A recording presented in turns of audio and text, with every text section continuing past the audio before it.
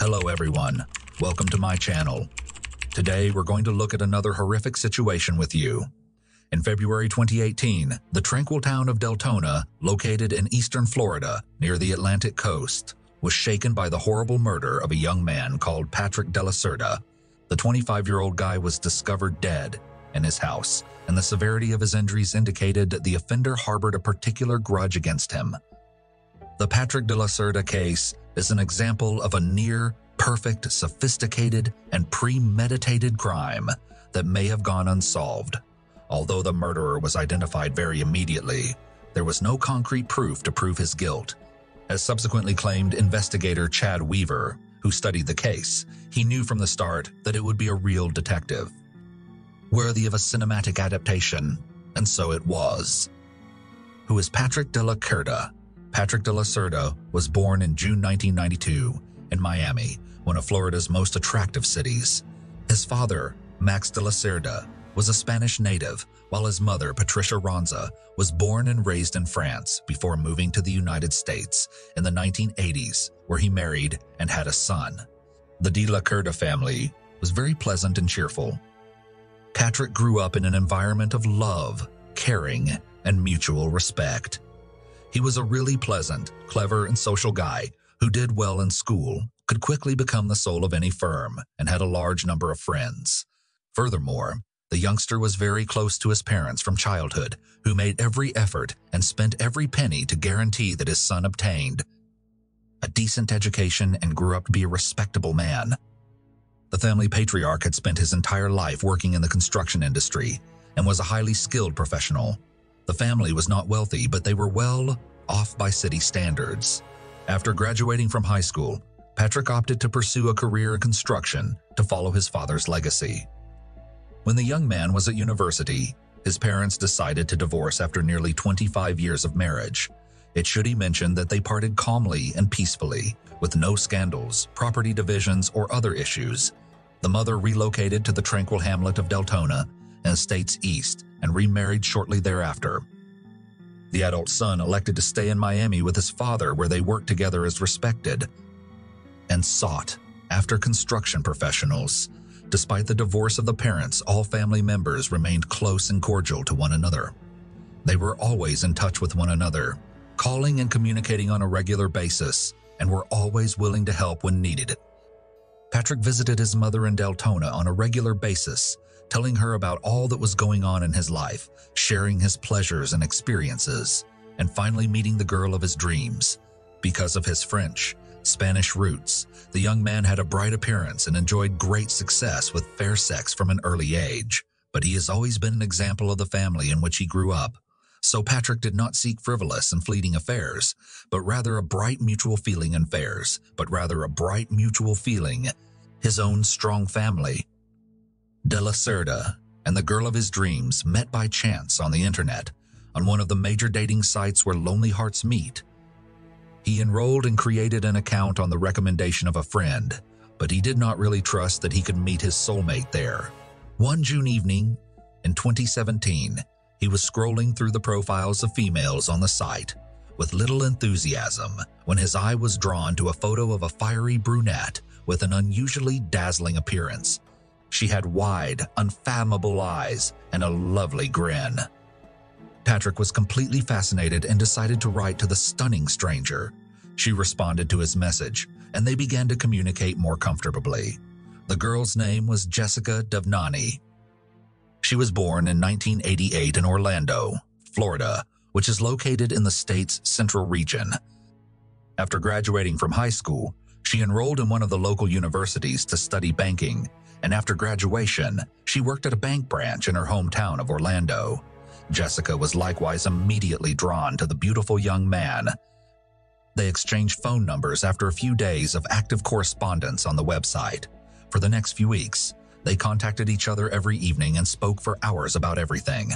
The couple immediately built mutual compassion and trust, and the young people decided to meet in person. However, because they resided in separate sections of the state, they decided to meet in a location roughly midway between them. Already on the first date, Patrick understood Jessica was the girl he had been waiting for and now refuses to let go. She also liked him right away, and Jessica was a little perplexed by the age difference because she was 4 years older than Patrick. On the way home, Patrick called his mother and informed her that he had met the girl of his dreams, whom he wanted to marry and establish a family with. Patricia recognized the thrill and excitement in her son's voice, knew he was serious, and was pleased for him. This long-distance romance lasted several months and posed a significant challenge because the pair could only visit each other on weekends, somewhere neutral. Typically, they leased a hotel room in some private location and simply enjoyed each other's company. However, everyone flew home on Sunday night because they had work the next morning. Marriage proposal in December 2017, Patrick relocated to Delton, where his mother lives, to be closer to his sweetheart. He purchased a house in a quiet neighborhood and began repairing it, creating a nice nest for his chosen one's move. However, Jessica was unable to leave work immediately, so they arranged a housewarming party for early spring of the following year. On the eve of the new year, which the couple celebrated together, the young man planned to surprise his fiancée. He set off fireworks in the rear of the house, and while Jessica admired them, he dropped down on one knee and handed out a box with a ring, asking her the most crucial question: will she become his lawful wife? Jessica was overjoyed and, naturally, agreed with him. Patrick revealed that he had been hunting for an engagement ring for a long time, but had not found the right one in any of the jewelry stores. He didn't think any of them were lovely or polished enough for the occasion. He chose the best of what was available so that he might make a proposal before the new year, but then bought another from the jewelry workshop, and special ring designed by the young man himself. Something had occurred to Patrick. 2 months have passed since the engagement. Preparations for the wedding and approaching housewarming were underway. Their parents approved of the couple's decision, and they were overjoyed to be embarking on a new chapter in their lives. The young couple intended to host a magnificent celebration in Miami, on the Atlantic Ocean's coastlines, or in France, where the groom's mother was from. On February 27, 2018, Patrick's father, Max De La Cerda, received a call from a courier. The father's phone number was added as an additional contact. The courier reported that his son's order had been delivered to the specified address, but the customer did not open the door or answer the phone. This was unusual for Patrick, so the father became concerned, but because he was at work at the time and couldn't travel to pick up the order while also checking on his son's well-being, Max decided to consult his future daughter-in-law. He contacted Jessica and, with anxiousness in his voice, stated that he could not reach his kid. Jessica had been attempting to contact her fiancé since the morning, but he did not return messages or calls. When she relayed this to Patrick's father, Max stated that something must have happened to Patrick. Jessica instantly dropped everything and dashed to the groom's house. When she pulled up, she saw Patrick's car in the driveway, indicating that he hadn't left. Jessica entered the yard with her own key and yelled out loudly to her beloved many times, but received no response. Jessica gingerly opened the front door and discovered a terrifying image. Her fiancé was lying near the entryway, in a pool of his own blood. He showed no evidence of life. Jessica immediately called 911, but when paramedics arrived, they were unable to rescue Patrick and proclaimed him dead. When the cops came, Jessica was sobbing in the backyard of the house where Patrick had proposed 2 months prior. When one of the officers approached her, she simply looked at him and informed him she knew who had murdered. From a loved and destroyed her entire life, a wealthy and powerful ex-boyfriend, to comprehend this tough case and who could want to kill a young man who, at first look, had no enemies or ill-wishers. You must go back a little bit to when he and Jessica first met. The girl was then in a relationship with Gregory Bender, a wealthy businessman who ran his own investment fund. Jessica first met Gregory when she was a student. He was 20 years her senior, and he literally turned the young beauty's head. The businessman wooed her beautifully, gave her expensive gifts, and brought her to luxurious resorts. Jessica thought she had discovered her true love, but she soon noticed some peculiarities in his conduct. Gregory strove to exert control over his fiancée in all aspects of her life, keeping careful tabs on where she went and who she communicated with. If Jessica had an admirer, he quickly got rid of him with threats and intimidation. At the same time, he told her very little about himself. This romance lasted over 8 years, during which time Gregory never presented his chosen one to his family or acquaintances. Gregory rarely asked his girlfriend to his place, and they only met, spent time together, or went on vacation when he wanted to. He maintained that he was really busy. Naturally, Jessica wanted to have a normal family and children, but Bender insisted that it was not yet time, and when she attempted to stop the relationship, Gregory gave her a ring and asked her to marry him. Jessica agreed, but nothing had changed. They continued to live separately and only. Saw one other when the groom said so. Gregory was into a car accident and ended up in a hospital bed. Jessica went to him when she heard about it, but first she stopped by his house to collect some supplies for Gregory. Jessica encountered a woman she had never seen before and inquired as to her identity. Rather than responding, the stranger asked her a similar question. Jessica showed the ring on her finger and announced that she was the bride of the house's owner. The woman then smiled and presented her ring, claiming to be Bender's lawful wife, Demora Sanchez Bender. After such a terrible revelation, Jessica resolved to immediately end her relationship with the businessman who had cheated her for so long. However, the boyfriend began to literally chase Jessica, imploring her to return and vowing to divorce Demora in the near future so that they could marry. She once again believed this man, but as time passed, nothing in their relationship changed. Jessica became tired of this affair and filled out a form on a dating site where she met Patrick. After beginning to speak with him, she made the solid decision to end her relationship with Gregory, which she notified him of, but he refused to let go. Obsessive stalker initially, Bender merely persuaded Jessica to return to him and try to start over, promising to divorce his wife. Then he moved on to threats and harassment, and when he saw that all of this was pointless, he decided to look for a rival about whom he knew nothing. He had to hire pros to hack into Jessica's account and see who she was chatting with. Gregory began sending Patrick threatening texts and demanding that he break up with Jessica, whom he referred to as his fiancée, after discovering his identity and acquiring his contact information. Patrick did not react to the threats and remained calm, believing that the situation would not escalate beyond threats. But Jessica was terrified because she realized her ex-boyfriend could expect anything from her. He was a wealthy and well-connected man with an extensive collection of weaponry at his disposal. Jessica offered Patrick to end their relationship before anyone was hurt, but he refused. Then they decided to contact the police, providing evidence that Bender was stalking and threatening them. The couple obtained a restraining order against Gregory, preventing him from approaching them or attempting to make contact in any way. Gregory was also ordered to forfeit all firearms held in his residence. Things settled down for a while, and the couple began to believe that the stalker had left them alone. Jessica, on the other hand, persuaded Patrick that it was important to install kept-up cameras outside and within the house because she was concerned that Gregory might breach the restriction.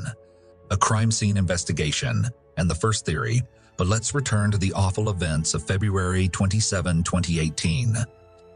During the initial examination of the crime scene, criminalists instantly ruled out the robbery theory and remarked that, based on the extent of the mutilation, this murder had a personal motive and the murderer genuinely despised his victim.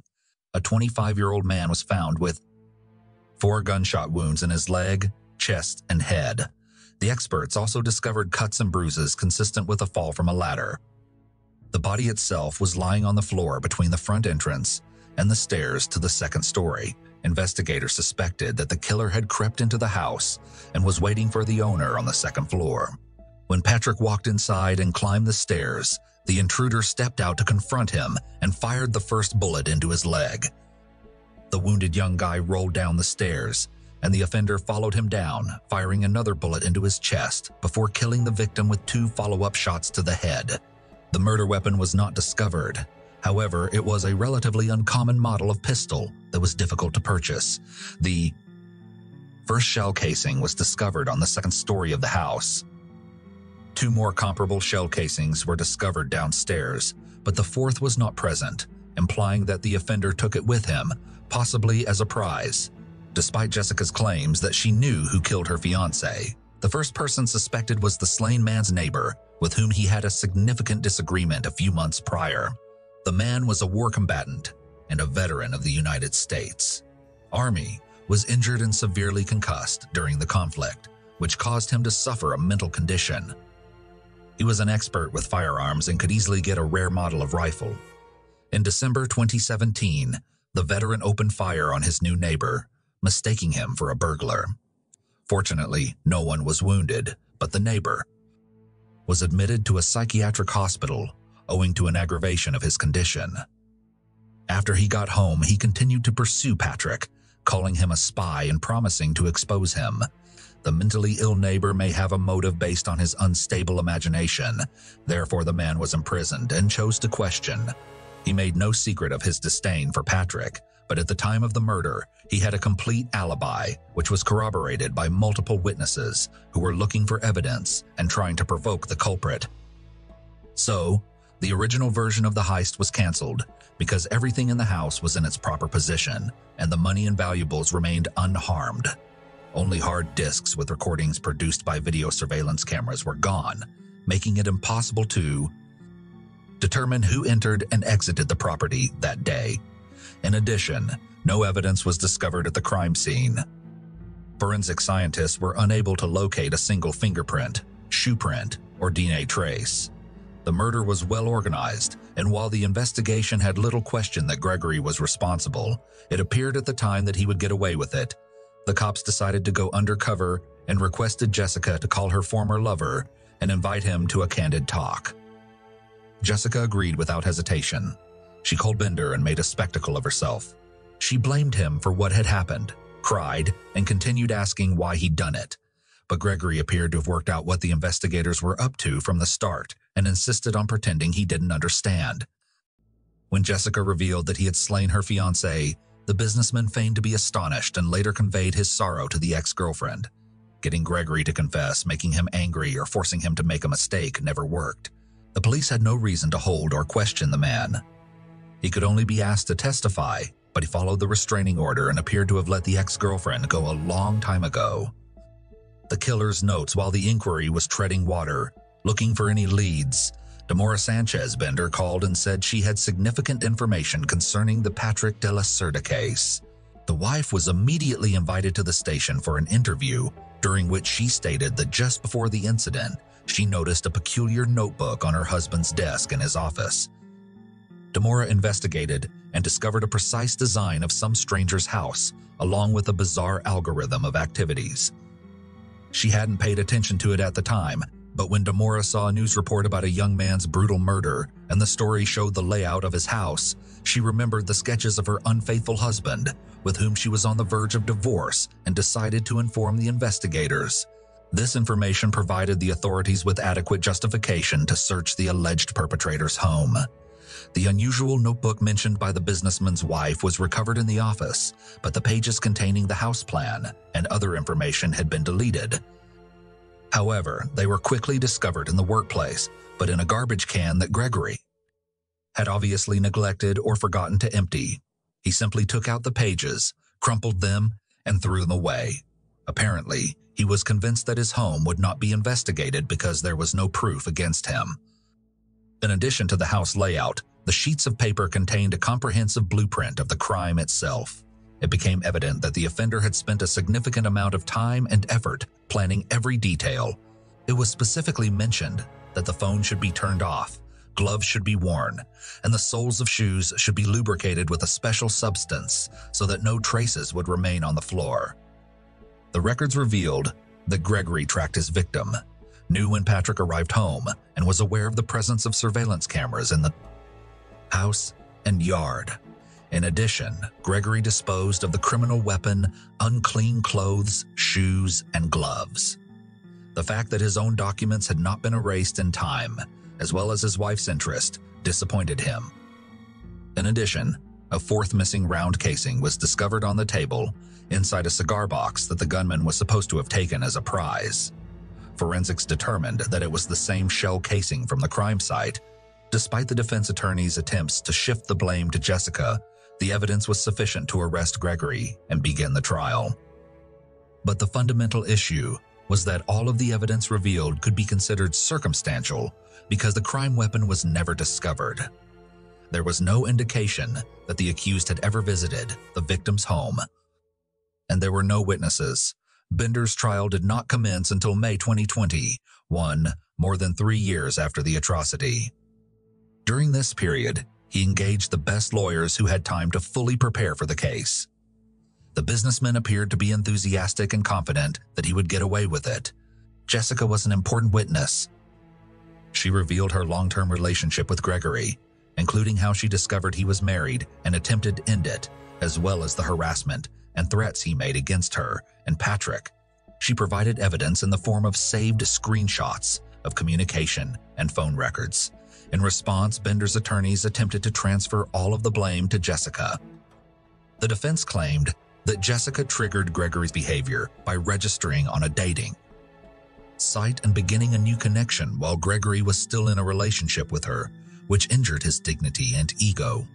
Jessica was also accused of mercantilism, with some claiming that she enjoyed receiving expensive gifts from wealthy suitors. The key evidence, sheets containing records of the murder plot, were described by the lawyers as the fantasy of a wounded man seeking vengeance on his competitor. At the same time, the defense claimed that the defendant's involvement in the crime was limited to planning and dreams. Hence, no traces of him were discovered. Furthermore, the lawyers claimed that the search of their client's home was illegal and violated, and that the second piece of evidence, a shell casing, could have been planted during the procedure. The crime weapon was also not discovered, and Jessica identified the model of the gun from a photograph, claiming that she had previously seen it in her boyfriend's collection. But she could be mistaken, as she was unfamiliar with weaponry. Ex-wife testimony and final verdict. Dimora Sanchez, the defendant's now ex-wife, testified at one of the sessions. The man, who had before appeared disinterested, suddenly got enthusiastic and declared his love for her. The ex-wife was affected by this confession and appears to have changed her mind about testifying against Gregory. She erred in her evidence, alleging forgetfulness, and finally stated that she lived with the man for many years and doubted his ability to commit murder. Despite defense counsel attempts to contest the validity of the defendant's home search, his ex-wife's unexpected confession, and a lack of direct evidence, the jury convicted Gregory Bender guilty of first-degree murder. After hours of deliberation, he received a life sentence and will never be eligible for release. As the judge read the sentence, the defendant stared at Jessica, seemingly without blinking. He was actually gazing at her, making her feel ill and nearly panicked. She sat next to her late fiancé's mother and broke down in tears, literally choking. Despite several attempts by Bender and his well-paid lawyers to challenge the conviction and have it reviewed, all of their pleas were denied. Not the least role in this was the case's widespread resonance in society, as a wealthy millionaire businessman murdered a simple working guy in cold blood and attempted to get away with it. Patrick De La Cerda's story received extensive press coverage. With Gregory Bender still in prison, Jessica Devnani says she feels safe and will continue to live for Patrick and honor his memory. She wears the ring he gave her as a gift, as well as the special piece of jewelry Patrick never got around to gifting her. Jessica has a tight relationship with her deceased fiancé's parents, who regard her like their own daughter,